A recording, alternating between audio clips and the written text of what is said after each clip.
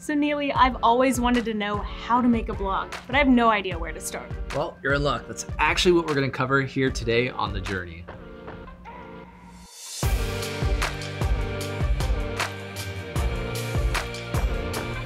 All right, Alex, now with building your first blog, you really have to figure out, what do you actually want to write about? So my greatest passion is food. Eating it? Yeah, eating it, talking about it, seeing it, whatever. Right on. So that's a good thing to blog about. There are tons of food bloggers out there. Hopefully you'll get some free food out of it. Oh, absolutely. That's what I'm hoping for. But once you figure that out, you got to really figure out who your audience is. Who do you want to serve? So is there a type of food that you really like to blog about? I would say probably just the new up and coming restaurants in the area. So your audience is more the trendier people, right. The foodies, the millennials. The millennials like us. So that's super important to figure out what your actual blog is going to be about and who your audience is, because you have to be targeted with your message. If you try to serve everyone, you actually end up serving no one. It's like trying to boil the ocean. You just can't do it. All right, the next thing to really think about is understanding why you actually want to start this blog, because there's a lot of work involved. So Alex, why do you want to start this blog? Well, I just love to write, so it's a great outlet for some creativity. Okay. And also just to, try new food options. I dig it. So now that you have those questions answered, the next part of really starting your blog is figuring out what the name of it is going to be and the branding. Now, do you have an idea of what your name's going to be? Because I have an idea. Yeah, what do you think I should name my blog? So I already checked, and the domain name is alexeatsfood.com is available. It's perfect. So the blog, Alex Eats Food, right? So Let's go. I think that's what we're going to make today. So with that name, if you're struggling on trying to figure out what your own name is, we got a video up here on naming that'll definitely help you out. But to carry on with that, the next portion of it comes branding. Your brand is literally every single aspect of your blog. That's the way you talk on it, that's the images you use, the text, the font, literally everything. So you want to try to keep that consistent. The more consistent you are with your branding, the more people are easily able to recognize you. Right? Like if you see like GoDaddy's color, the green and orange, you instantly think GoDaddy. Right. Or like the red and yellow, what colors do you think of? McDonald's. McDonald's, yeah. Right. So Alex Eats Food. Alex Eats Food, look at that. All right, so the last thing you need to ask yourself before you actually start going into building the website is figuring out, do you want just a blog or do you want a full-on website with the blog included? So Alex, which one do you want? I think I want to keep it simple, just do the blog for now, so that way I can still focus on all the food eating. Right, that's super important. Yeah. All right, so we're gonna go ahead and show you guys a quick demo. Let's go check it out. All right, Alex, so we're about to make your blog here. I'm gonna take you through actually installing WordPress on a hosting account. There's a difference between WordPress.com hosting and self-hosted WordPress. Now, for most business owners, I would definitely recommend a self-hosted WordPress. This is basically you going to a hosting provider, buying hosting, and installing WordPress on top of it. Sounds like a lot of work, but it's actually pretty easy to do, so check it out. So inside of cPanel, most providers have it. You're gonna look for a thing called Installatron. There's lots of apps to choose from. You click WordPress, install this application. Then it's gonna give you a lot of different options. We have our domain name here, alexeatsfood.com, directly blank, so you don't want it like slash something. You just wanted the domain. You have the username and password here. Your email, you can update that as you need to. And then you click install at the bottom. Wow, okay. Easy enough. All right, so you've never built a WordPress site before, right? Right. So brand new. So the cool thing about WordPress is that you can access it literally anywhere you want to. So where's kind of your favorite places to work? I like to write on my blog whenever I'm, at home. At home, just chilling out. Yeah. I like coffee shops and just working there, so I can access it there, which is cool. So you go to your domain name and then /wp-admin. There'll be a login screen. I'm cheating and doing like a one-click login here inside of cPanel. So now there's a get started wizard. We're gonna skip past that just because you may not have that get starting wizard with your hosting provider.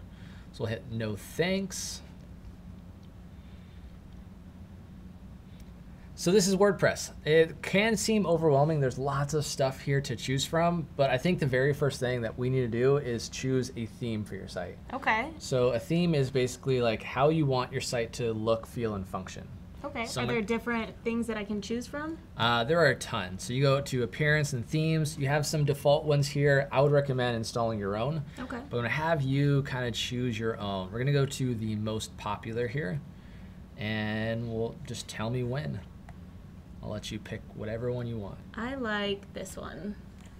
All right, so Welcome to Sydney. We're going to Sydney. Let's do it. So you mouse over it, click install. So then once it's installed, you click activate, and then you've just installed a theme. Okay. Super simple. All right, so after themes, we want to kind of check out some plugins. So plugins are basically little add-ons to your website. Okay. So you can literally do almost anything with a plugin. There's that old phrase, there's a plugin for that. We actually made a video on our favorite plugins if you want to check it out. But I'll show you how to install a plugin. It's pretty much the same as installing a theme. Okay. So plugins, add new. And then it's going to show you some of the featured plugins here. Then we're going to go to popular, and I'll let you kind of check it out. So let's check out, we definitely want people to find your website. So we'll install Yoast SEO here. And just like that, we're going to click install. So once you do install, again, same thing, activate, and then that plugin's done. All right, so that's installing a plugin, super simple, but let's get to the real meat of making your blog, and that's the post. So do you want to make a post right now? Yeah, let's do it. Cool, so where's a place that you recently ate at, or maybe your favorite place in Austin? Let's go with Hop Dotty, great burgers. So super simple, mouse over post and go add new, and then you're gonna go to the editor, and this is going to be where you can basically start writing all your content. So how do you spell Hop Dotty? Is it H-O-P? H-O-P. Hit daddy. I can't type. H-O-P-D-O-D-D-Y. Cool, Hop Dotty, exactly as it sounds. So you put your title here. You can add all your content. Look at all this great content I'm writing. Really I'm just the best here. All the words. Guys, my blog is going to be a lot better than this. Super hot fire. All right, and then so this is what was called the Gutenberg editor. Now it's just really called the page editor. You can add all your stuff here. So as you see, I just started typing.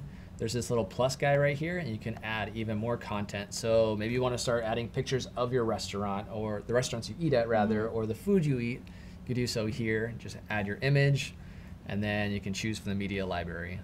Okay. I don't have anything in the media library. No Hop Dotty pictures. So no Hop Dotty pictures. So I'm going to grab just a picture of a burger just for example's sake. I'm going to go to pexels.com and just type in burgers.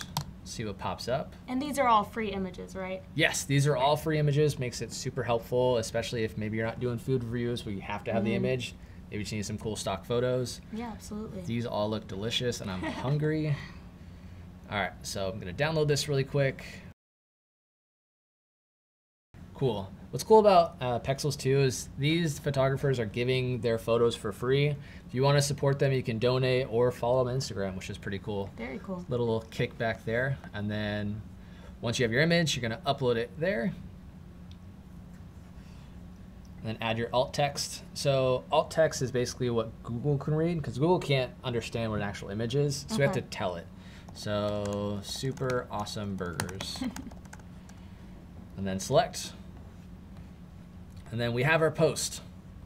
And then as you see here, we installed Yoast SEO. So there's a little section to update your search engine titles, search engine descriptions, and all that good stuff. And now last but not least, one of the more important things to think about with your post is to have a featured image. Basically, so when you have your site, right? It's not just text, you have that little image there to capture it. Okay.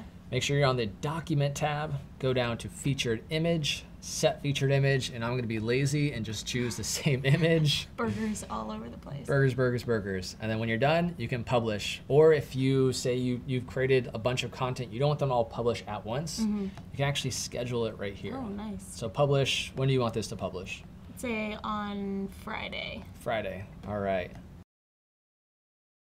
So let's check it out. All right. So obviously the title we're gonna have to update a little bit, but then here's your blog post. So the feature image always shows first, and then your content, and then your feature image. You have comment boxes, so your visitors can go and add their own 2 cents, or say that is a super awesome burger. I'm super hungry now. But let's check out a couple other places on WordPress. Okay. All right, so I'm gonna show you guys widgets. And what exactly do widgets do? Widgets are WordPress's best friend.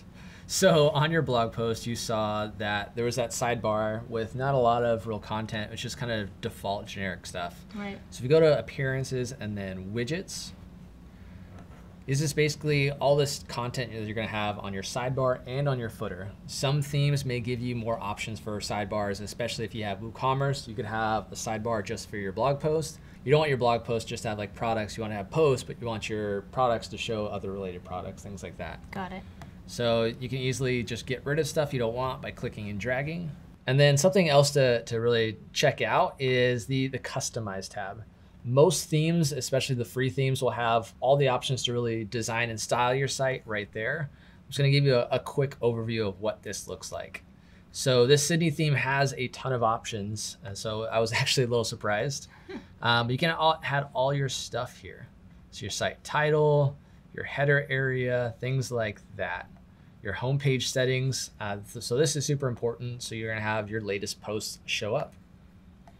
So let's go ahead and go back. All right, so let's check out your website. So you can, again, just click the My Blog, that little shortcut to get to your website. Nice. So why does it say create your menu here in the top right corner? Because we need to create a new menu here. So that menu is going to be your navigation. It's all like your home links, your about, contact, all that good stuff. You can either click it there if you're on the front of site, or if you're in the dashboard, it's appearance and then menus. You can add your stuff here. So it looks like we have a menu already kind of created. We have home and then sample page. I don't want sample page to show up, so I'm going to go ahead and just remove that. And then go ahead and click create menu. And then once you do, you'll see at the bottom here, it shows menu settings. So you can auto add pages. So as you add like an about, a contact things, it'll automatically come here. So you don't have to. And then display location, primary menu is so it'll actually appear up there. Okay. So if we go primary menu and save, and now check out the site, it'll show home. Okay. Just like that. Then we have your awesome Hopdoddy post with all this randomness. Great and then content. Hello World right there, Another the default post there. So what does it mean when it says uncategorized right there? I almost forgot. So every post has a category. So you can have like burger restaurants, or you can have ice cream places, whatever you want it to be. So by default, WordPress doesn't know what to put, so it's going to have an uncategorized category. So you go over to post categories and then just click quick edit. We're going to just type in burgers here, make it nice and simple. But as you add posts, you can add content here for categories or inside the post itself. Okay. So now one of the issues with having a blog is potentially the amount of spam you might get. There are bots out there that just go out and just basically add just nonsense posts trying to get links back to their site. So how do I avoid that? So there's a few things you can do. So most of the time, WordPress will come pre-installed with a plugin called Akismet Anti-Spam. You can sign up and do that. Otherwise, you can do like a CAPTCHA plugin that makes sure that they're an actual person on your website and commenting. Plugins like Discus, which is like Facebook login or Twitter login, is definitely good to help prevent some of that stuff too. So earlier you showed me that SEO plugin. You know, how do I make sure that my content is going to be seen? Yeah, let's actually check out Yoast. So if you go over to your page, we want to go back to edit it again. So you can either click directly on it or click edit here. So under Yoast, it's going to give you a lot of recommendations and things like that. Like, again, I have nonsense here just for the sake of this, that you're the writer. I'm going to let you create here. I'll work the magic later. But it'll take a little snippet here for you. So by default, it's going to have title, page, separator, and site title. So you can get rid of this and do Hopdoddy, my favorite burger place review, or whatever you want it to be. Okay. And it's going to give you a little kind of wheel. The more content, the better. You see it goes to green. Green is good. Basic, and then it's going to give you like a little snippet of how it's going to look on search engines. You want a lot of content that's attention grabbing and has kind of your focus keyword. So your focus keyword would really be like Hopdoddy review. You want to make sure you have that in there. And then your meta description, like it says, please provide a meta description by editing the snippet below. Basically, it's a quick little snippet of what someone's going to get out of your content if they read it. You want to keep it engaging, but again, make sure you have whatever your focus word is. For you, it'd be a Hopdoddy review, so have that somewhere in there. As a business owner, your page, your post, you'll want to make sure that you have some type of focus word for that page, whether it's a review or an about us or a service, and include it in your description and your title. And then you can kind of go down, there's an SEO analysis. It's going to give you a lot of information, and you can literally just go down the rabbit hole of just clicking all this stuff. I'll leave that for another video. Actually, we did a video on SEO if you want to check it out right here. Whoa, so why does it say not secure there in the top left corner? Because technically it's not secure. Yikes. So really, I mean, it's secure. Like the information on there is fine. But with WordPress, you have that wp-admin where you log in, right? So it's not secure. So if you enter in your username and your password, that information is sent over plain text on the internet. Oh, wow. So if there's a man in the middle of text, someone's what's called sniffing, captures that information, it's out there. That doesn't sound good. Yeah, it's rough. Super important if you have like a type of shop, or you're taking credit card information or just personal information. So that can be easily fixed by getting an SSL certificate. So if you do enter username and password, it's sent over the internet, it's all jumbled up. So even if someone grabs it, they have no idea what the heck it means. Okay. And then on top of just safety and security, you always want to make backups, especially with a blog and you're constantly adding stuff. Like you plan to post how many times a week or how many times a month? I'm planning on posting probably about once a week. Okay, so that's like 52 posts a year. So if something were to happen to your site, all those posts are gone. Yeah. So make sure you have some type of backup service. Most hosting providers will have something for you, or you can find something third party, but it's always easier to do it with your hosting provider since it's all usually automated. But you want to protect all this time invested into this project, make sure it's just not gone in the blink of an eye. Right. All right, so these are just the basics of building your first blog. Again, there's lots of options to kind of go through and make it your own. Like we still need to update the title, and then it comes with the navigation colors, things like that. But at least this has a solid foundation for you to build your first site. And then from here, it's just exploring. That's kind of the fun of WordPress. There's so much to explore, so you can never stop learning. Perfect. Well, thanks for all the help. And let us know in the comments below what videos you guys want to see. And be sure while you're down there, make sure you like the video and subscribe to our channel as well. This is The Journey. We'll see you next time.